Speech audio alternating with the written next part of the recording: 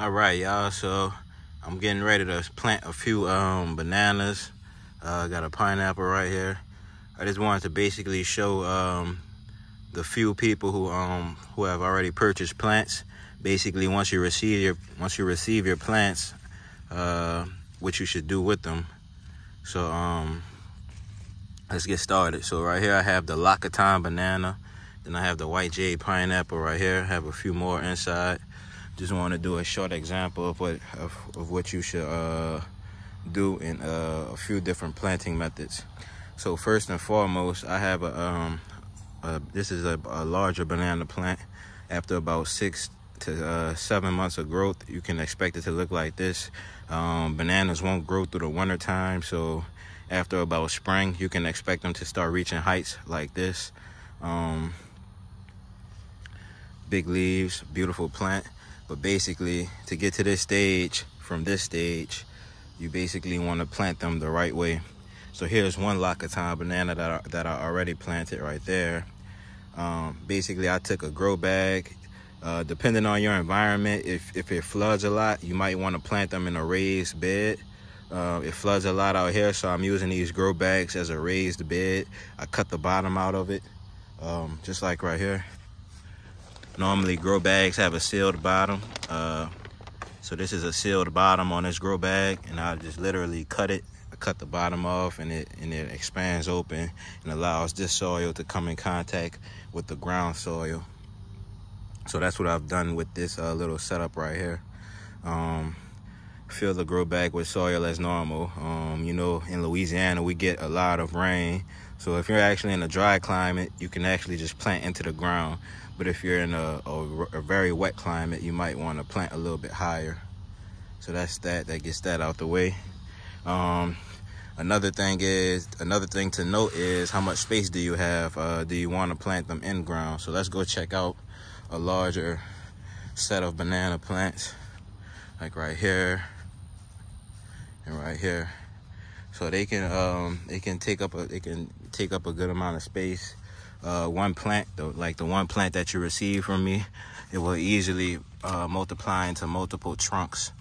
So here's one, there's another one, there's about 6 in there, about 6 or 7 in there, and you can see how large these plants are.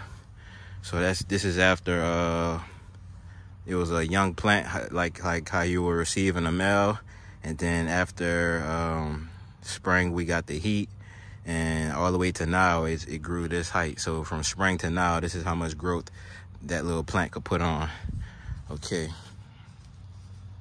So you definitely want to be wary of, do you have enough room to grow it in the ground? Now in the grow bags, you have the advantage that you won't have to dig up the plant if you ever if you want to decide to move it. You can just tear the bag down, or if you're using a plastic bag, you can just tear it down, and it'll be easier to remove. So that's also why I like to plant into grow bags. Here's the soil mix that I used.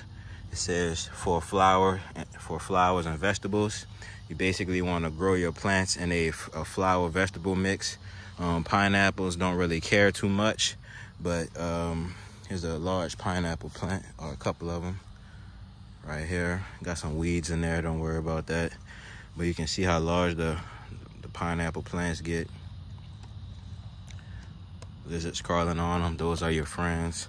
Okay, so pineapples aren't really too concerned, but definitely want to plant them in some good soil. Fertilizer, you want to get you an organic fertilizer. Bananas aren't too picky about what you feed them. All right, here I have a tomato fertilizer. This will work well for my banana plants. So basically, you can either transfer them into ground in the grow bag or in the grow bags, or you can start them in these little pots here. So if we just take a look at one of the root ball, this is called the root ball. These can easily fit into this container. So if you still haven't decided on where you want to put your plant, and you have small little containers like this is about a half gallon or so. It's about a half gallon container. but you can even use 6-inch containers, and those will work well for these new starts. So since I have a lot of new starts and I actually want to bring these plants to my farm, I'm going to plant them into these containers. So this isn't the permanent spot for these containers, but it also helps me to keep this tree watered, and I can keep those new plants watered at the same time. The more water a banana plant gets, the faster it grows. So I'm just going to pull this bag down here. This is an 80-pound bag, bear with me. Pulling it with one hand. Okay. And we're going to get set up right here.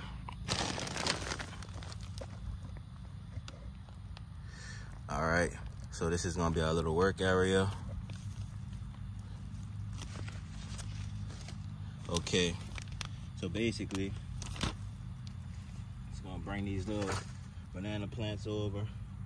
Even a pineapple plant. This is just out here for an example. Pop that right there. This bag torn open. Now, depending on the type of soil you use, like one person sent me a picture that he had some chicken manure, a bag of chicken manure, and I told him he should mix it. So you definitely want to check the back of your bags, like how this bag that I'm using right now. All of them have instructions, especially like the stuff with manure. They have instructions on the back of the bag on how much soil you should mix with those plants. So as we can see, this pineapple plant is basically planted into that half-gallon container there. So let's continue. And we'll get a bunch of these Lackatom bananas planted. So I'm just gonna pop them in, get them pre-ready. Bananas definitely aren't too fussy about the soil you use, but as always, the better the soil, the better the results. Each banana plant will literally produce an unlimited amount of banana plants. So all you need is one plant. And in the years to come, like say for instance, I have a variety called Dwarf Cavendish. This variety is called Lackatom, but I have a variety called Dwarf Cavendish, and it's already produced well over 300 banana pups from one original pup that I got from Home Depot. So they're definitely high producers. You can see how easy it is to plant. Some of these containers already had some soil in them. I'm just reusing the containers with the old soil that they had. And that's that. Come over here.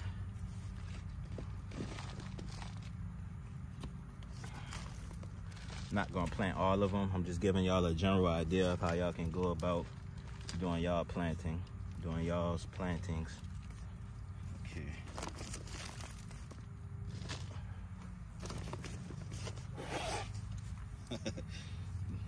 These pests keep attacking.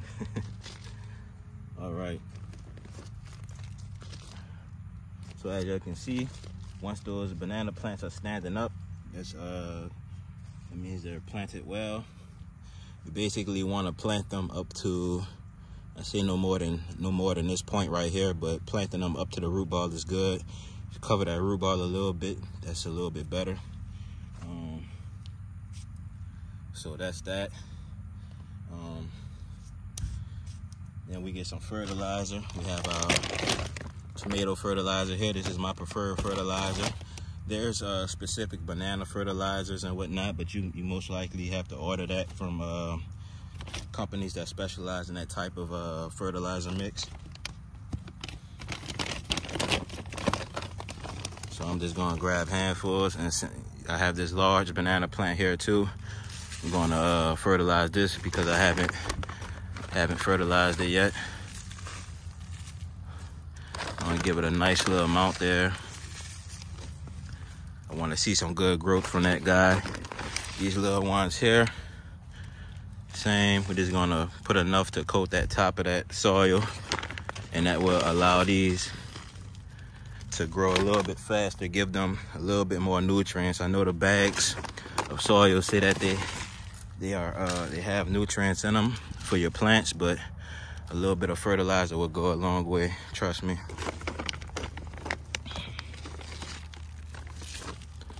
So many mosquitoes out here, so I'm trying to speed this up. Should have wore some longer pants. All right. So that's good for right now. The pineapple plant, if you order the pineapple plant from me, that will not need fertilizer. Pineapple plants actually need,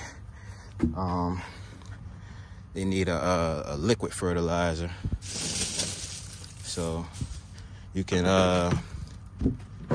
buy liquid fertilizer, or you can make it. I'm not sure how potent mine would be as far as feeding pineapples are concerned, but what I like to do is, you see these weeds right here. This is actually covering, not covering, but it's this bucket is filled with weeds, and you can see how dark that water is. And I like to tell, you know, show y'all that it's so dark that if I put my hand in there, it gets lost.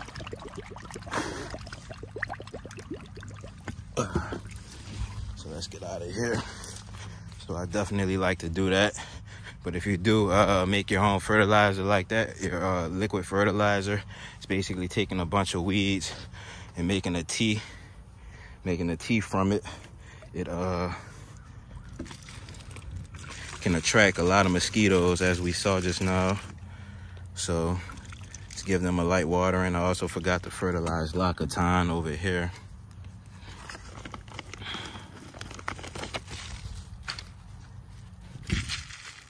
Like I said, a little bit goes a long way. As the plant gets larger, I will feed it more, but you can see the dark coloring of that water. That's a bunch of nutrients. So the darker your water, the better. All right, get this guy here. That's that. And I'm gonna take care of the rest. I gotta plant all these containers. I just need to get a shirt on and some longer pants because I'm getting bit up. But basically, that's a general idea of how you want to go about planting your new banana plants. Have a bunch of plants to plant, so I'm gonna hurry up and get to it. I hope this video was helpful. If you need to know anything more specific that I didn't cover, please contact me and let me know. Don't hesitate. I love to help you guys. All right, so I finished up what I'm gonna do for this evening. Still have a few Locaton bananas left, but I planted a bunch of them into these containers so they can be brought out to my farm when I'm ready. But for the time being, these should be able to grow in these little half-gallon containers for about at least a month, and they'll put on significant growth inside of these containers. Still better to have them in soil or where you want to plant them at, because this will still kind of stunt their growth slightly when those roots can't spread out how they want to. But a month should be fine for these little guys here, until those roots fill in the pot that they're in. So we can see a bunch of them here, a bunch of them there. Got them all watered in and whatnot. A little fertilizer on some of them. Others don't have it. The ones that don't have it might grow a little bit slower than the ones that do have it, but they all should still grow at significantly fast growth rates. So that's that, y'all. A little tip: if you're going to plant them in containers like this, don't fill the containers to the top, because the contents of the container can spill over, as we see here. Once I started pouring that water on there, a little bit of it started pouring out. Be better if you have it with the lip there, and that will help to hold in the water, help to hold in any fertilizer you might want to put in there, and everything will be able to drain downwards as it's supposed to. Tell you what, that white jade is looking beautiful. I've spoken about the sugarloaf plant before, so let's go look at some of the sugarloafs that I purchased. Now, white pineapples are very rare. You can only get them from Hawaii. The best price you can get them at is $56 per pineapple, and that's if you buy them in bulk. I'm just smacking all type of big bugs around. But yeah, that's if you buy them in bulk. Here we have the sugarloaf plants growing. These basically came from the $56 pineapples that I purchased. These will make very sweet pineapples. A tad bit less sweeter than the white jade, but if you were to eat one of these, you wouldn't even be able to tell the difference, honestly. Sweetest pineapple I've ever ate in my life, so I'm honestly stoked about that variety. I also have another variety called Hilo White. So if you're familiar, I believe there's a island called Hilo in Hawaii, Hilo, Hawaii, and that's where the Hilo White comes from. I have it over there. I'm not sure if I can get over there as of right now. Yeah, we can. So let's see. Well, there's some Hilo Whites in there. I'm not gonna dig too much, but I have the Hilo White. I have the Sugarloaf white pineapple, and then I have the white jade. Hilo White is supposed to be very similar to Sugarloaf. White jade is supposed to be its own pineapple variety. We'll see as time goes by and I start getting fruits from these guys. So that's that, y'all. Hopefully you're able to have a successful grow out. Make sure you protect your plants during the winter time, and you won't have any issues with these little guys. They should be very drought resistant. You should be able to handle the heat very well. The only issues that you might come across is during the cold if you're growing it outdoors, and basically just cover them with plastic.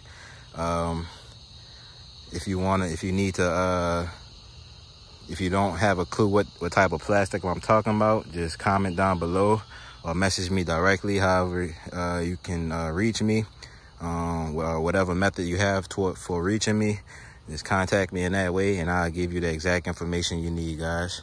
So that's that. See y'all soon. Cheers to a great harvest.